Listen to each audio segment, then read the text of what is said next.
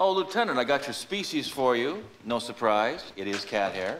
And the fiber tests are cooking. Now, what about you? Have you made any progress? Well, I stopped at the mini-mart. Yeah?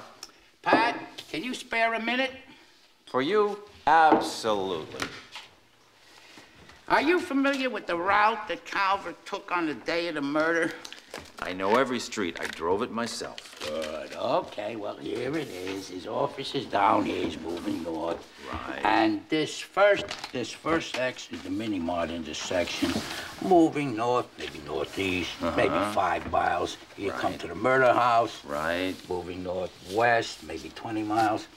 And this is the church where the wedding was at, the third X. Moving northerly the entire trip. Northerly, but Pat, the mini-mart is south of the murder scene.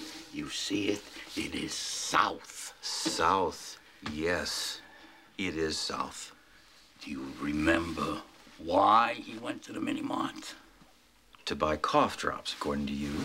And he bought the cough drops after the murder. After? After. You're saying that a man commits murder here, right? And then, instead of going to the wedding where people will see him, he changes directions and goes south. To buy cough drops? Right.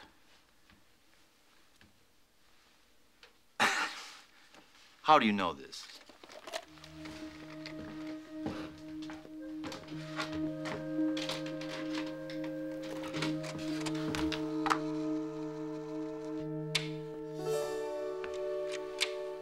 Clifford Calvert buying cough drops. Right. Look at the timestamp, 6:35, but he was shot 6:24. Why would a man do that, Pat? Why would he kill somebody and drive 5 miles in the wrong direction to buy cough drops? It's very strange. It is strange. That's very strange. And I don't pretend to have the answer, whether that clock is off or... But at the mini-mart, there were 2 clocks. The VCR, 6:35, and the cash register receipt, 6:35. Both the same. I don't know. Well, if they were both off, then maybe there was a power failure. There was no power failure, Pat. I checked. You did? My goodness, you are a tiger. Yeah, way ahead of me. Well, this is not easy, Pat. No, it is not easy. And if it was easy, we'd just ask the janitor. Right? Well, I'm stumped. You got something? The only thing I can say at this point, knowing something about forensic psychology, when a man kills for the first time, he can easily go into shock. And Clifford Calvert could have driven south to the mini-mart, bought the cough drops, and not know where in the hell he was or what he was doing. Wouldn't know where he was. He would not know. Or what he was doing. That's right. Possible. Shaky. Why don't we sleep on it, Bud? Fine. Why don't we do that? All right, I'll see you in the morning. Good night, Lieutenant.